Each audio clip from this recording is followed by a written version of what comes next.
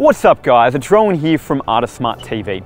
And maybe you just got your trial results back and possibly really bombed it. Like massively. Screwed up, you've got your marks back and you're looking at them, and right now you might be thinking, I'm f***ed. Like I'm screwed, I've done really poorly. How on earth am I going to actually turn this around and maybe get some good marks? You know what, I'm just gonna quit. I'm gonna throw the towel in, I'm done and dusted. And what I want to share with you in this video is actually why that could be the worst thing you do right now. In fact, why it's not true, you're not done and dusted, and in fact, there's plenty of opportunities still left on the table. And what I'm going to share is what you need to do to turn things around. So let's jump in and find out why you're not screwed and how you can turn it around.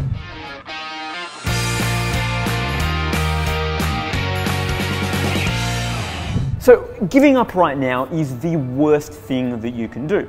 And I get why you might want to give up. You know, if you think about it, we're about 90% of the way through the HSC course in terms of time, right? There's a month or two left. If we look at it in terms of the total year, that's nothing. You're almost done, you've almost graduated year 12.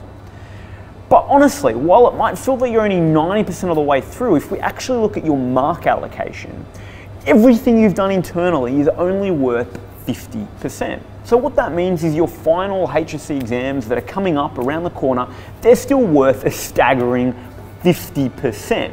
Now, what this means, of course, is that yes, if you haven't done as well as you wanted internally, that's been worth 50%, and that will have an impact overall. I'm not going to sugarcoat it for you. If you've absolutely bombed school, it's going to impact your ATAR. But here's the thing, you've still got 50% of your marks on the table. That's half. So even though you're 90% of the way through in terms of time, you're only halfway through in terms of the marks that are still available. And so as a result, you've still got plenty of opportunity to actually improve your results and improve the end ATAR that you might receive at the end of the journey. Now, why is that important? Well, ultimately, you know, maybe you've had this goal of getting this ridiculously high ATAR and you're looking at it now and you're saying, no, you know, my dreams are shattered. But really, it's about options maximization. You know, there's so many different pathways that you could take, there's so many different degrees you could take to go to university, and what we've really got to do is shift mindset and go, okay, great, my internals are not great.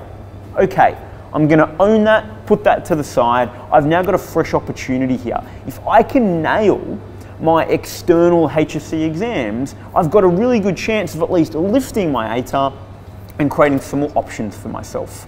All of a sudden, some other courses may become available to me, and so I've got a bigger range of opportunities at the end of year 12. Now, the alternative course is that you do throw the towel in. You go, I'm not going to do anything.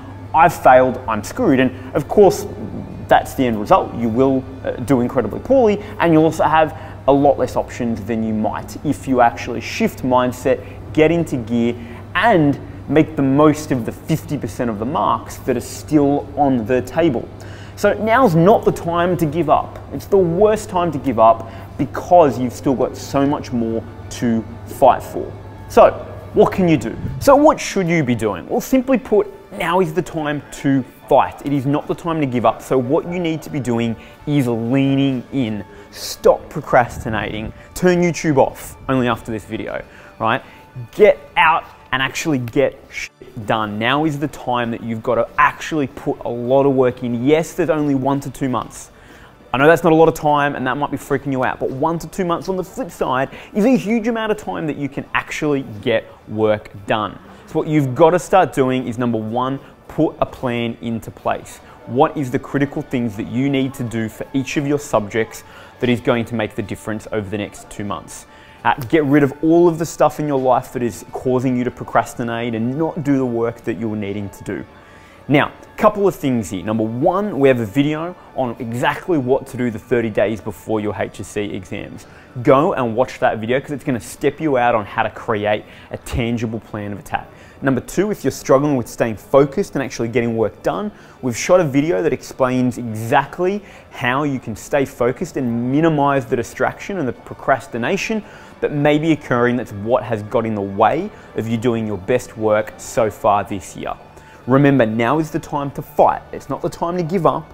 It's the time to get real and work hard for 2 months, because the next 2 months are going to change the results that you're going to get and the options that you can create for yourself at the end of the journey. If you have any questions, leave a comment below. Myself or our team from ArtistSmart would love to help. And of course, if you haven't, hit subscribe. We do videos every single week, so we'll have more tips and tricks to help you turn things around between now and your HSC exams. I will see you next week.